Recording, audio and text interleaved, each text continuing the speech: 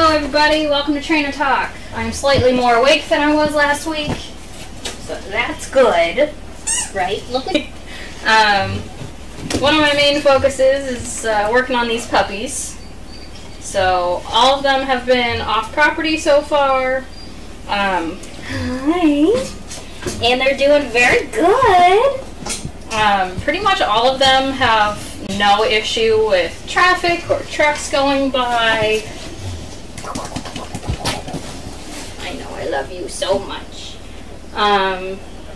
So their only bit of fear, I guess, is just the new environment of Tractor Supply or the co-op. Yeah. And they'll get over that really fast. Hi. They do a lot better when they're taken out in twos, so 2 trainers with 2 puppies. They feed off each other a lot, so if they're both like, okay, everyone's calm, this is good, then they know that they're not going to be harmed or anything.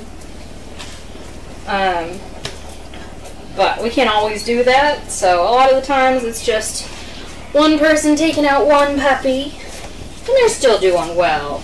It just takes them a little longer for them to, stand in the front of the store for 5 whole minutes or more until they're like, okay, this is fine. No one is hurting me.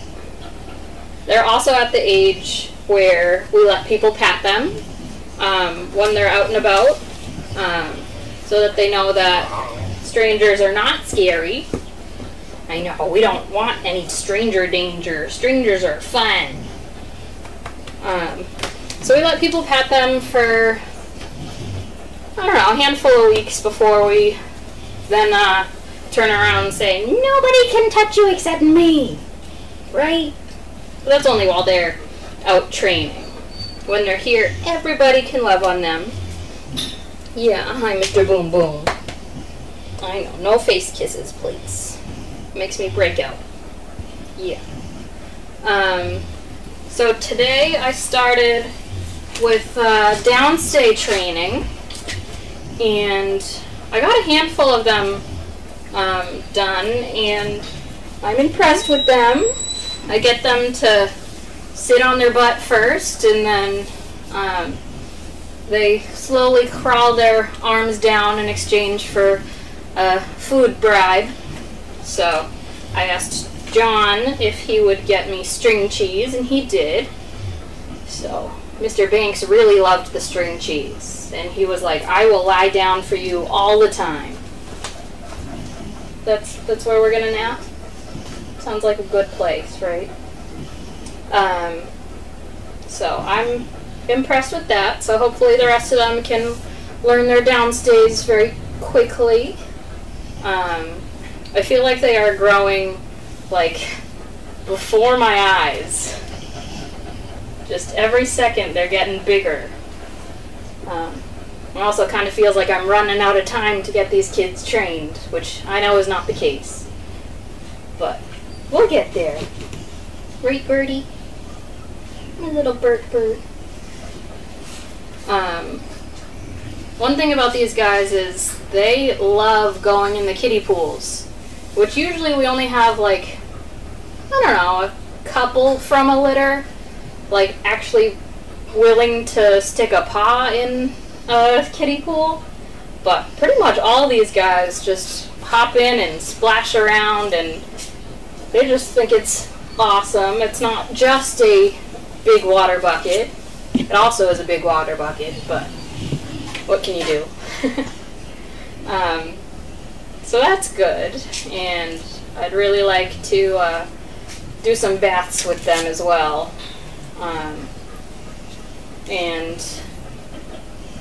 That would be better on a day when we have more people, more volunteers.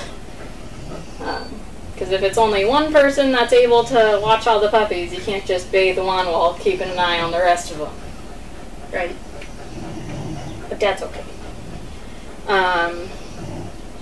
We weighed all the babies on Friday. Yes, it was Friday. Nope, it was Thursday. All of them got weighed on Thursday, and I had talked to Chris on Tuesday saying we need to weigh all the puppies, not the puppies, the adults, because they were going to be wormed. And then no one said anything on Thursday. I didn't see any evidence that the pups were weighed, the adults were weighed. And so I weighed all of them on Thursday, and then I was told on Friday that they did weigh them all on Wednesday. So they got weighed Wednesday and Thursday. So that was a lot of fun for nothing. No, it was good for them. And then they all got their dewormer, and I did not see any evidence that there were any dead parasites in their poop afterwards, so that's good. It means that there weren't any to begin with, so we just wormed them as a, precaution. There's so much snoring out here. Yeah. As for the adults, on Friday, I took Crusher to Olive Garden, and he was perfect. He fell asleep under the table. There were so many people that didn't even know there was a giant dog in the restaurant. And he just was so good. Pretty much all the tribbles are very good at downstays. They like lying down. But even when we got up, he helped me up from my chair, and then we were walking right next to tables that had a bunch of food on them, even on the edge, and he didn't look at the food once. He was just so professional. And I'm so proud of that big boy. I'm going to check Explore Chat, see if you guys have any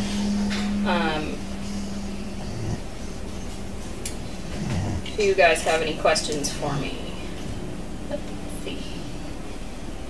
Explore.org.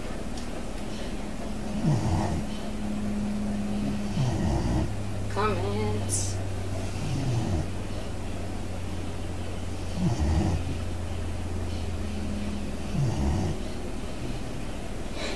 If SDP were donated proceeds from the multi-million lottery, what type of pool would I construct for the pups? It would definitely be one of those, like, 0-point entry pools. That would probably go, I don't know, 3 or 4 feet deep. We don't really have anything for the dogs to actually swim in, so it'd be very interesting to see if these puppies that love splashing in the water, if they'd actually be interested in swimming. We do that. And of course, you'd need to have, lifeguards, so we'd all be able to swim in it too on these wicked hot days like today, so I love dreaming like that. A couple years ago, I came up with the, fantasy of, okay, I'm gonna get one of those, like, inflatable pools, like, that are, you can actually, like, kind of swim in, and then I'm gonna put it in Tanner's barn, because back then we weren't using it. And I just would fantasize about that. I was like, no one would know, it's fine. Never did it, obviously, but on these wicked hot days, man, I'd love a pool. I remember Pam would go to Hood Pond on really hot days and just jump in and then walk back up the driveway and continue working.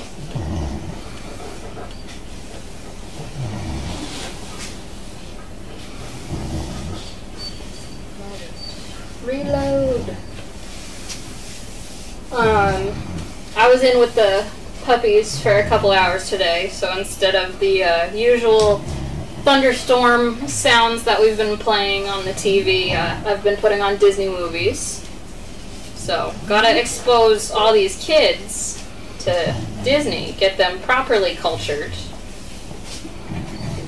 Yeah. So right now, Moana is on pause, but it'll be turned back on later, don't worry. We watched Princess and the Frog, we watched Frozen 2, we watched Encanto. So.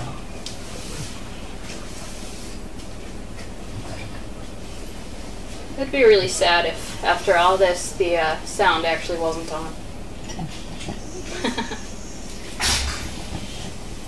Alright.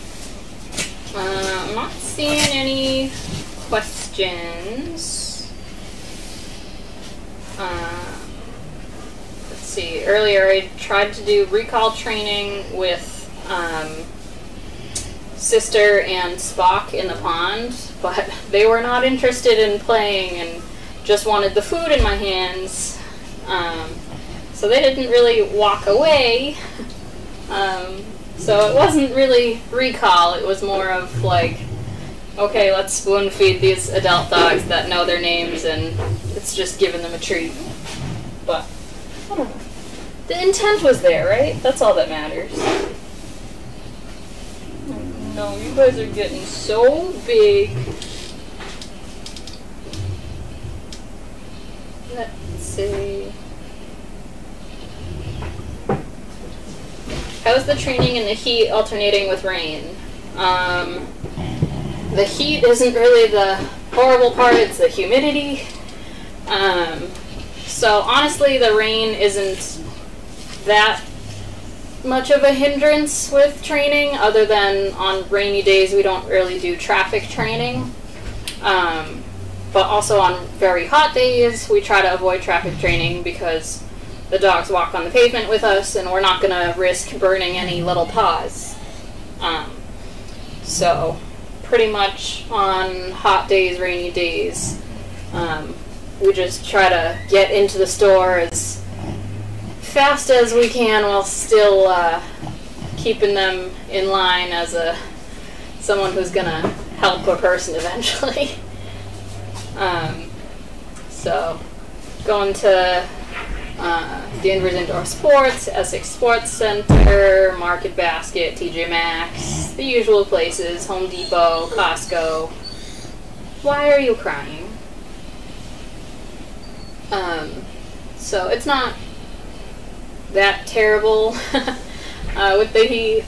I try not to complain about the heat because I prefer it to the cold and snow. But it does get very hot and sweaty. And the pups and the adult dogs, they're not giant fans of the heat, so they'll play for a while. Dookie, you are fine. They'll play for a while, but then they'll go inside and nap and lay on the cool cement floor as opposed to their beds, so that they can try to cool down a little bit more. What is the best way to redirect the pups when they get over exuberant?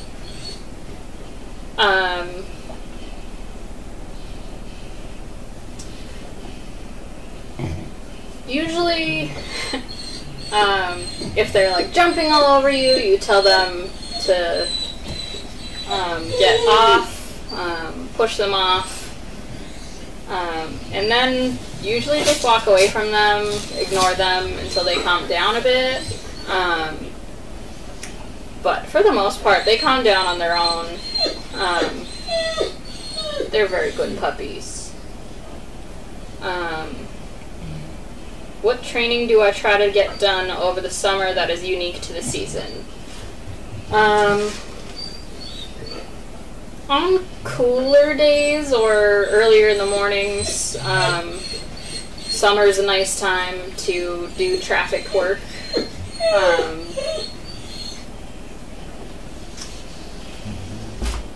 I don't know, there's not... Besides winter, we can pretty much do everything, like every season. Fall, summer, and spring, we can still do traffic work at some point during the day, unless it's raining too much. Winter is pretty much the only time where it's like, okay, there's snow on the ground covering the sidewalks, and there's also ice melt that can hurt the dog's paws, so we try to avoid doing traffic stuff in the winter. Summer, it's, I don't know, business as usual, I guess. probably the training would be getting used to bats. So we've been doing not a ton of bats this summer, but way more than we have during the rest of the year. How are the pups adjusting to nail trimming?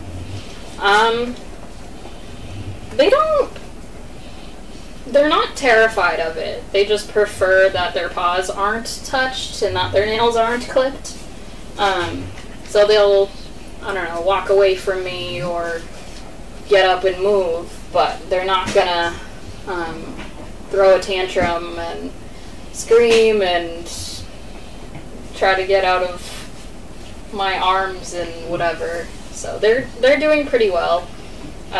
It was a goal from the beginning of this litter to have people touch their feet and get them used to that. And I've definitely been slacking a bit on the nail trimming, but it's still enough that they are used to it weekly or every other week.